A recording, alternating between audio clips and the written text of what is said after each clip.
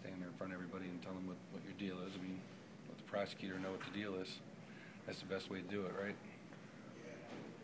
I guess. I don't know. Yeah, so. Do you intend to, I mean, do you need a lawyer appointed for you, or do you have one, or? I don't know. That's why I said I'll take the paper with me and figure it out. And are you worried that this charge will jeopardize your federal parole? No, it doesn't have anything to do with it. It's a records violation. It's not a big deal.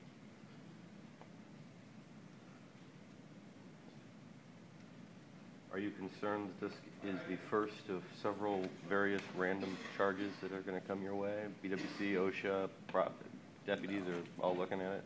No. That stuff's all done and over with. Because they say they're still investigating. I'll be investigated my whole life. What's the difference? Why wouldn't you be investigated your whole life? I'm a public figure. I'm news, that's why you're here.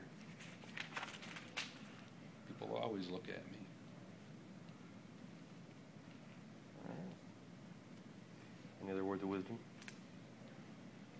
Not really. Just, it's a records violation. It's not a big deal. Okay. Like I said, if you had the book here and you looked at what was there, there is definitely a defense to it. But whether or not, you know, you want to go through with it is a whole nother game.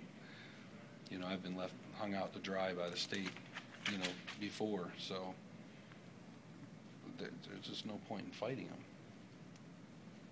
You take your best bet and run. All right. Thank you, sir.